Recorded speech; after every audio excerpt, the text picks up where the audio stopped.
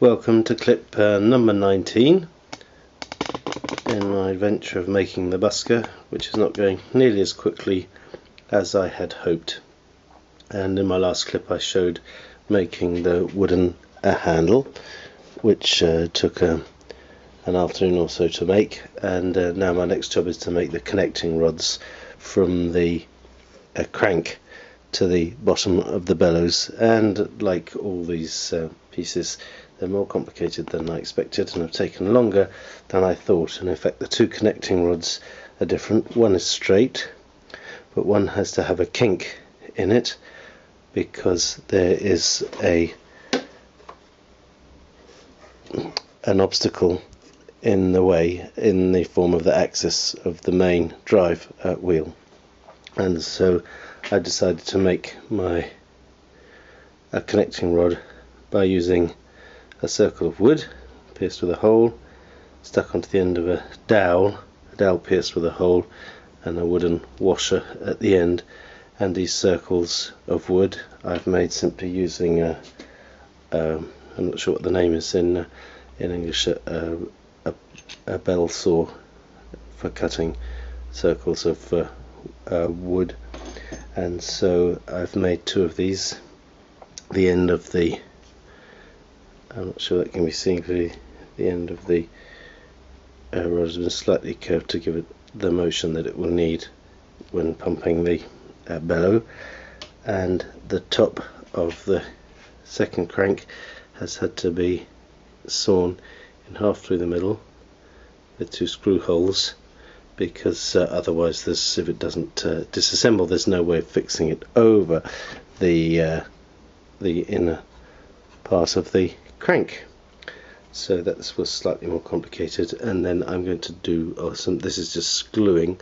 I've drilled through, put a cocktail stick through twice to give it its kink, and then I'm going to cover that with old-fashioned whipping to give it the necessary strength that it needs. So my next job is to do the whipping. Okay, so I've mounted the con rod with that little wooden washer just pushed over the edge of the crank, a metal washer after that, and then I've sealed it on at the moment with an ordinary tap or faucet washer that I've drilled a 5mm hole in and forced onto the end of the 6mm crank.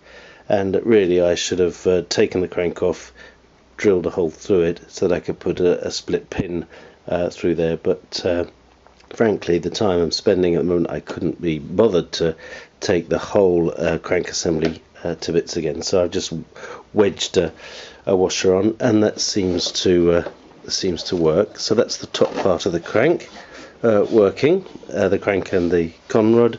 And then if I lift the organ, then you can see where it connects to the bottom of the bellow, and seems to work fine as well. So now I've taken the second con rod, the con rod with a kink, and I have cut off the end of the wooden pegs in the form of little cocktail sticks and sanded them down. And now I'm going to do that whipping just around that. I don't know if it really needs it with the glue as well, but I think it will look nicer, and that's the idea. So whip that one, and then I can unscrew the top, remove the top half, put it over the crank, screw it back down, and hope that that one works as well. So I'm off to do that now. So in theory, with that binding whipping finished, I need to just pull my last bit of string through the main loop, pull that tight, get my loop organised, and then pull the base string so that my end is securely tucked away inside the whipping, and pull that down, and I'm done.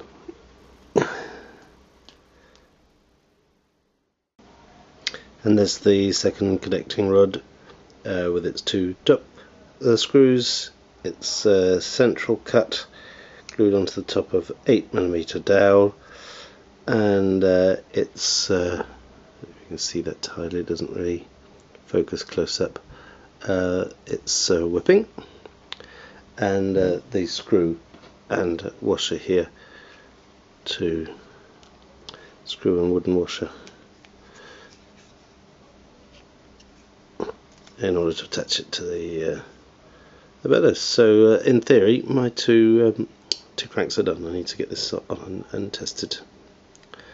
And now next operation. Well, I'm done with my two connecting rods now, which seem to be working fine, and it's a kind of breakthrough moment because now the connecting rods are working, the two bellows are pumping, and obviously if I close the air outlet, that you can see the reservoir fills up, and so that means I can now join the reservoir to the pressure box, and once that is done I can then test the pressure with a pressure water gauge. And so, as I said, that's a bit of a breakthrough moment, and look forward to seeing what happens next. So I have now installed the small block that will operate the lever of the spill valve when the bellows have opened to approximately 40 millimeters. And so here's the block working, and I have also pierced the block and in the base, so there's a small hole into which I can insert the end of the spring on the top of the reservoir, a hole on the top there, so the two ends of the spring will clip in, and then I shall be able to test the wind gauge pressure of the reservoir. So it's a long job, but we're getting there. And now you can see the same, but with the spring in place. A few squeaks to iron out there before we finish as well. A little bit of adjusting, screws to adjust, and a bit of lubrication to get rid of unwanted squeaks. So I guess this is a sort of moment of truth. I'm all set up, spring in place, our stop block in place, relief valve ready to work, the tube that links the bellows to the pressure box, and I have closed off the tracker bar inside the pressure box with a bit of masking tape, except for one base pipe, and then the base pipe is linked via its exit nipple there to a very rough and ready water gauge, which doesn't have any water in it yet. And this is, as I say, a moment of truth. I will test the bellows and hope that I have my 4 inches wind pressure, but the anxiety is building, and I'm going to stop for a cup of coffee before I go on.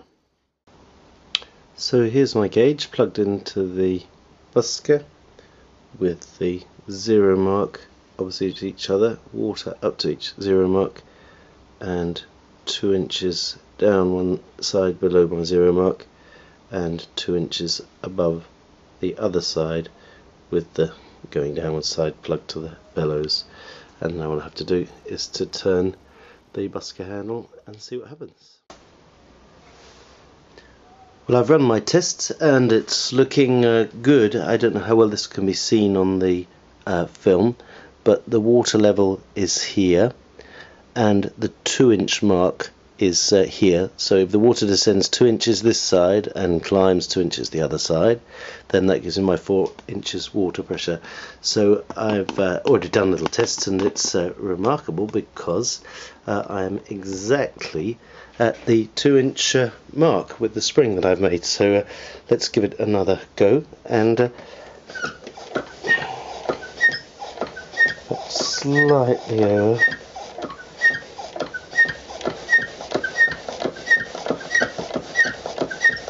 Slightly over,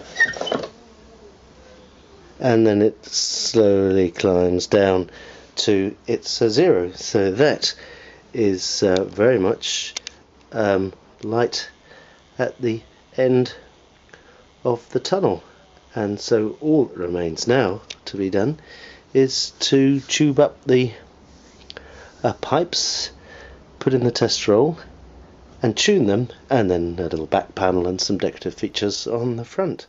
We are nearly there. And a historic moment to finish the clip: the first note played on a pipe from the organ.